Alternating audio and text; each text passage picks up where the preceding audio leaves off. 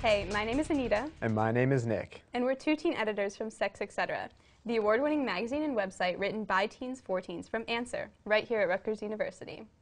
We're here to talk to you about something important, something I know you've been thinking a lot about. That's sexually transmitted diseases, STDs, sometimes called STIs. And Nick, you would not believe some of the stuff that people have heard about STDs. I mean, I've heard that using two condoms, one right on top of another, provides you some sort of extra protection against STDs, but that's totally not true. I've heard that you can catch an STD just by using a public toilet, which, first off, is really gross, and second off, it's totally untrue. So what are some of the other myths out there? We've sent some Sex Etc. teens out on the street to talk to some teens about what they've heard. Let's take a listen.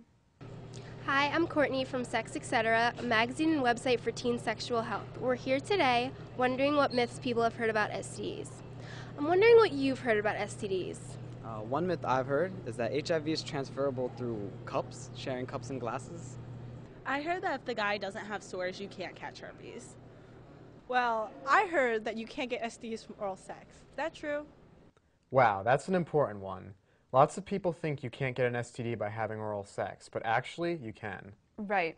It is true that the chance of getting or giving someone else an STD while having oral sex is less than if you're having vaginal or anal sex, but it's still risky, especially if you're with someone you don't know very well.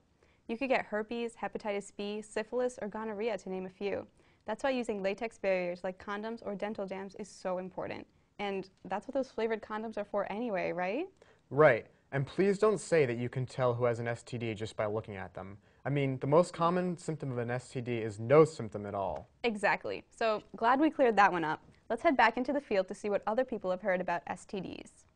Hi, I'm Leela from Sex Etc., a magazine and website for teen sexual education. We're here to talk about sexually transmitted diseases and stuff that people have heard, whether they're true or not. I'm wondering what kind of sexually transmitted disease myths you've heard. I've actually heard that only people who are gay can get AIDS. Well, I heard that you can't get an STD if you use a condom, right? Well, here's the thing. Using condoms or dental dams, as long as you use them all the time and correctly, really reduces your chances of giving or getting an STD.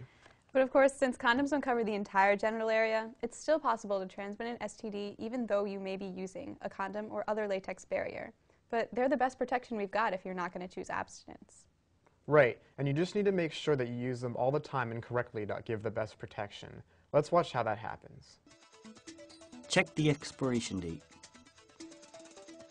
Open the package carefully and remove the condom. Make sure the condom tip is pointing up so that it can easily roll down the penis.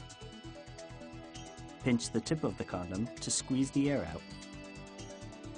Place the condom on an erect penis and roll it all the way down to the base.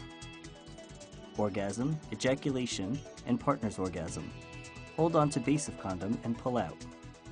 Carefully remove the condom from the penis, making sure that none of the semen drips out by tying a knot at the end. Throw it away. Never reuse a condom. Okay, glad we got that covered. Let's head back into the field. So what have you heard about STDs? Well, when you have an STD and you get it treated, that means you can't get that STD again, right? And what about you? I've heard you can't get an STD if you're on the pill. That's what my friend told me. Okay, so these are two really important myths for us to talk about. I mean, even my friends have been asking me about these ones. I agree. Let's talk about the first myth. You know there are different things that can cause an STD.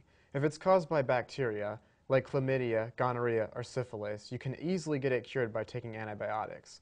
But that does not mean that you can't get it again. Anytime you have sex with someone who has an STD, you run the risk of getting that STD from that person.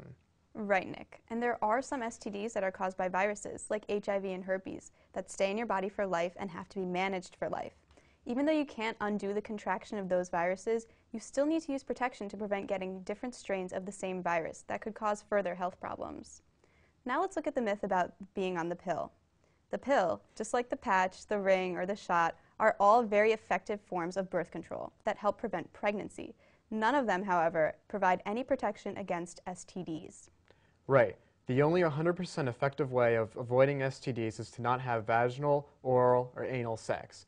But if someone chooses to have any of these types of sex anyway, using latex or polyurethane condoms or dental dams is the only way to prevent the risk of getting an STD. Right. So let's check in with our team one last time to see if there are any other good myths for us to talk about. Hi, I'm Laura from Sex Etc., a website and magazine for teens to receive sex education. We're here today to find out some of the sex myths that teens have been hearing about STDs. A myth I've heard about STDs is that you know when you have an STD when the symptoms are obvious.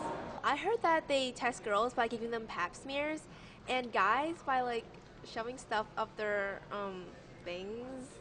Is that true? This sounds like a good time to talk about testing. Yeah, that's right, testing. You know, I can't tell you how many teens say, I'm not going to get tested because I'm afraid it will hurt, or if I have an STD, I don't want to know about it.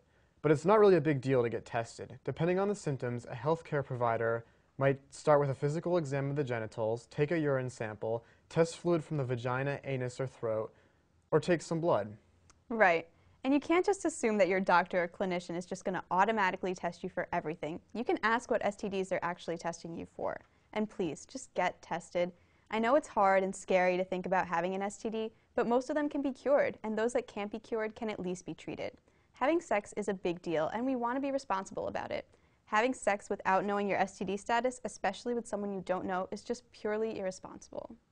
Well, Anita, we're just about out of time. All this talk about STDs is making me hungry. Let's head to lunch. Well, before we sign off, let's make sure our viewers know that they can get honest, accurate sexual health information about STDs and a whole bunch of other topics by going to our website, sexetc.org. Good idea. Be sure to visit us at sexetc.org to help us expose the myths about STDs. Thanks for joining us, and stay safe.